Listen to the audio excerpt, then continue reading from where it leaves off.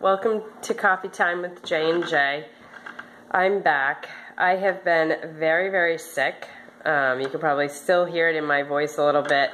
It's been a rough couple of weeks, but I believe I'm on the mend now, and thank you all for your prayers. I know some of you knew that I wasn't feeling well due to Facebook, so I appreciate all the prayers and look forward to getting back into a normal routine and schedule again.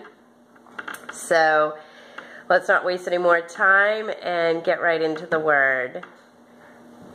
Thank you, Lord God, for this day, Lord. I pray that you would be with each and every one of us, Father, as we open your Word and we read your Word, Lord. Allow for us to hide it in our heart, Father God, that we wouldn't sin against you, Lord, but that we would bring you pleasure, Lord, and others pleasure as well, Father. We love you, Jesus, and thank you for your sacrifice. We ask, Holy Spirit, that you just permeate this time that we have together. In Jesus' name, amen. Okay, so the reading today is from John chapter 8. It's verse 14. Jesus answered, "Even if I testify on my own behalf, my testimony is valid, for I know where I came from and where I'm going." I think that's important. Do we today know where we came from, and do we know where we're going? I know I was 5 years old when my parents discovered how much the Lord loved them and gave their life over to Him and for the service of His kingdom. And before they came to that realization, they lived a life that was a little crazy.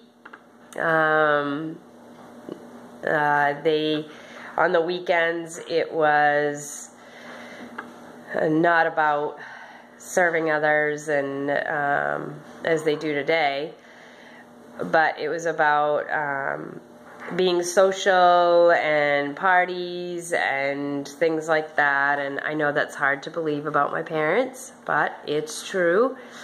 And I witnessed a little bit of it, not a whole lot, but enough that I have very strong memories about that time, and I'm so grateful for what God did in their lives and continues to do in their lives. And so I do know where I came from. I do know what was before me. And I, as a parent of kids myself, they have been so blessed, and I'm so blessed to have them. And I want them to discover where they came from and to know where they're going. And so it's important that each and every one of us take a step back once in a while and remember where we came from before we encountered the love of the Lord, and how much transformation has happened in our lives and continues to happen every day. I'm so grateful for that, and I know where I'm going, so I just keep every day putting one foot in front of the other, trusting in what He has for me for that day, and knowing that I do have testimonies, and I am a testimony of His grace and His mercy, and am so grateful that where I am going is an eternity of peace, an eternity of being confident in what He has for me up there. And I've so enjoyed what He has had for me down here, and will continue to enjoy that as well. So you guys, don't be afraid to share with your kids where you came from. It's important that they know. It's important that they know the struggles of your forefathers and the victories of your forefathers as well, so that they can use that kind of as a barometer for where they're headed to. because they look and they watch and they observe and they take in everything. Even when they're older kids. I still watch and observe what my parents do today. I watch that they work at a ball field every Saturday morning,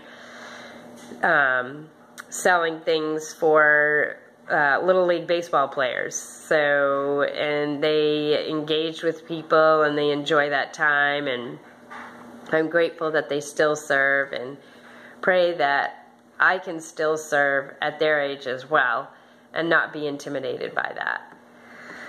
Thank you guys for this time. Really appreciate it. God bless. You guys have a great day. Look forward to meeting back with you tomorrow.